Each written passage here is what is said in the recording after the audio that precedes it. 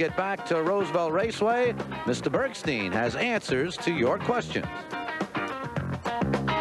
First picture known of a harness horse, the first photograph, 1866, and it is the great champion Dexter, with his driver Bud Doble, who also later drove Goldsmith Maid and Nancy Hanks.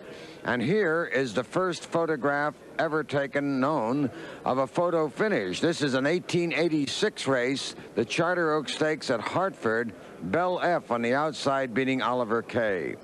The second winner is Kevin Roosen of Jamaica, New York. Will Cam Fella always remain a ridgeling? Will he ever be able to go to stud? Or is being a ridgeling really the same thing as a gelding and unable to stand at stud? No, it is not the same thing as being a gelding. He not only will be able to go to stud, but is going to do so at the end of this season. And in 1984, will stand his first season at stud in New Jersey at Jeff's Country Club, Standard Bred Country Club.